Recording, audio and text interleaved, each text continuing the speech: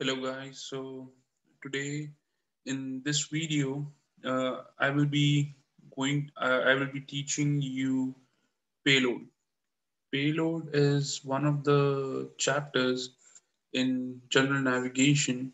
If watching, probably watching this video, if you're appearing for your navigation exams for the Dgca for the conversion of your license. So if we talk about payload comprises of at least say 10 marks out of the 100 marks in the general navigation exam, and it's a pretty simple chapter. So you have numericals in this, and plus you have some theory questions, MCQs, and they are pretty easy. So if you understand the way of solving these and you understand all the terms, concepts, it's going to be really easy and a piece of cake to score those 10 marks. So what we will do is now we will be discussing about the first chapter, which is the payload. So let's begin our payload chapter. So if we talk about payload, so what is payload? So in general, if you look at the term pay and load, so it is the load, let's say it is the load which is just paying you. So it's not that the term is related to your aircraft. It can be related to the car, it can be related to the cargo ships, it can be related to any mode of transport, even for that matter, say trains, etc. So if we talk about payload, like I told you, the load which is paying you. So what is payload? Payload is nothing but in terms of aircraft is your passengers and your cargo, which is generating revenue for you. It is known as your payload. So let's talk about the various basic definitions and various weights which are associated with an aircraft. So just to simplify it, let's assume that this is, suppose, a factory. Please mind my handwriting. My handwriting is not that good. So this is your factory, and let's say this is a Boeing factory, and they have made an aircraft. Okay, so let's say this is a Boeing factory. Now, the aircraft which is lying inside the Boeing factory, now no one, let's suppose Indigo has placed an order for a Boeing 777 and it is lying inside the factory. So at this particular moment of time, when the aircraft is inside the facility or the factory and it is ready for use, this particular way is called as your basic empty weight. Now let's elaborate this term. What what all things comes under your basic empty weight and how we'll be using this for the calculation. So if we talk about the basic empty weight of an aircraft, this is equal to your weight of an aircraft. Now, what do I mean by weight of an aircraft?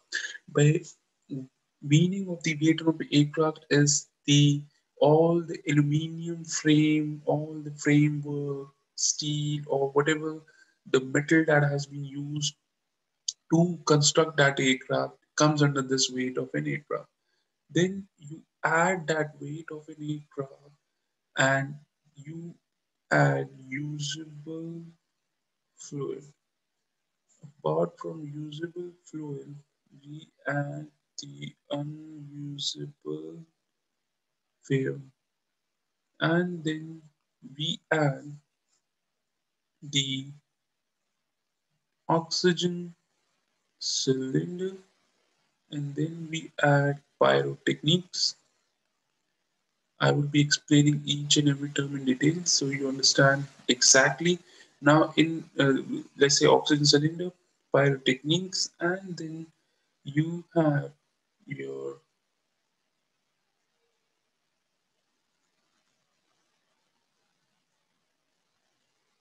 fire extinguishers. So these are the items which are the part of your basic empty way. Now, let's talk about each and every item separately. So, this is your, let's say, basic empty way. So, I've told you about the aircraft. Now, let's talk about the usable fluid. Now, what do you mean by usable fluid? Now, usable fluid, it is again say divided into your two parts. So the first part is your hydraulic oil, and the second part, the first part is your hydraulic oil, and the second part is your lube oil. Now let's talk about both a little bit. We will not go into the details because you it's we it's not that they might ask you when you read a payload that what do you mean by usable fluid, but they will not go into details that what is your hydraulic or a lube oil because in basically the DGCA navigation exams you will be getting numericals, so it's not important. But to clear your concept, I'm going to tell you about the hydraulic and the lube oil. So basically, if we talk about the hydraulic fluid or the hydraulic oil, it is used for various purposes. It is used to control your flight controls.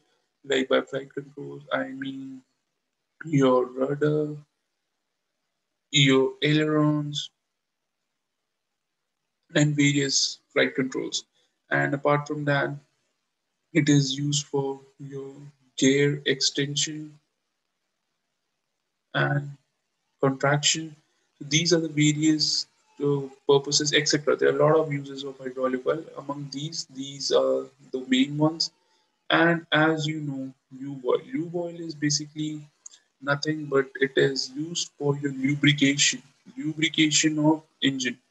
Okay, it is used for your lubrication. Like in a car, also we have lubrication oil, and wherever the engine is there, you will have lubricate all the engine part for the smooth functioning of the engine. So now that we have talked about the usable fluid, the next thing that we will be talking about is your unusable fuel. What do we mean by unusable fuel? So let's talk about now the unusable fuel. So if we talk about the unusable fuel, sorry about this. Let me just grab the eraser. I'm just getting used to this OneNote drawing. So pardon the delays. Okay, so here we go. So let's talk about the unusable fuel. So what do we mean by unusable fuel? So the unusable fuel is the fuel in the fuel tanks not accessible to the engine. So basically, it might. So if this is your suppose aircraft and this is your aircraft wings, say you have fuel tanks here. Now there might be fuel in the corner or in the bottom or somewhere which will be defined in your POH. That POH you will get the definition and also it will tell you that amount of unusable fuel. So, for example, I will tell you. So, we used to fly. I used to fly Piper Cherokee, which is PA-28 aircraft for my flying in during the private pilot. So, in this aircraft, the each fuel tank was used for 24 gallons, sorry, 25 gallons each. But 24 gallons was only usable and 2 gallons was the unusable fuel. So this was the unusable, and you will get this information in the POH of the aircraft. The POH of the aircraft, the definition of POH is personal operating handbook. So this is personal operating handbook. So now we have got the idea what is usable fluid, what is the unusable fluid. Now let's talk about some other terms. So let's talk about the O2 cylinder. So now the oxygen cylinder in the aircraft, like you must have seen when you travel by aircraft, when the air hostess they give you a demonstration, they will tell you to that the oxygen mask will drop in case the cabin pressure is reduced. So for those oxygen masks, they have installed the oxygen cylinder throughout the aircraft to supply the oxygen in case there is a damage to the fuselage and the cabin pressure is dropped. Now we have a term called pyrotechniques. Now what are pyrotechniques? So basically pyrotechniques अगर इसको अगर हम एक हिंदी में अगर इसको समझें या फिर इसको एक लेमन लैंग्वेज में हम इसको समझें तो बेसिकली पायरोटेक्निक क्या होती है पायरोटेक्निक जैसे दिवाली में हम लोग पटाखे फोड़ते हैं तो वो उसी कुछ टाइप की होती है सो पायरोटेक्निक बेसिकली आपकी इमरजेंसीज के लिए हम लोग यूज करते हैं इसमें आपका फ्लेयर भी होता है और इसमें काफी सारी चीजें आती हैं सो इसमें सबसे जो कॉमन चीज आती है वो आता है आपका flare so these pyrotechniques are basically used, and also like suppose if the captain has made an emergency landing, like on a sea or on a body of a river, then you take out your lifeboat and you take out your rescue boat and you all are on the rescue boat. So you have certain pyrotechniques like you have a hand flare, you have rocket flare, and various other things, so that by using them you can catch the attention of the people nearby for rescue.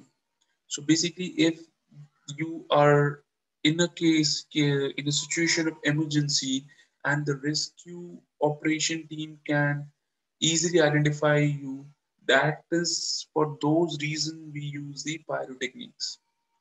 And fire extinguisher, it is obvious we use fire extinguisher just in case there's an onboard fire. To extinguish the onboard fire, we are using your fire extinguisher. So these are the parts which are comprised of your basic empty weight. So I'll be repeating those. So your basic empty weight comprises of your aircraft weight, your usable fluid, your unusable fuel, your oxygen cylinder, your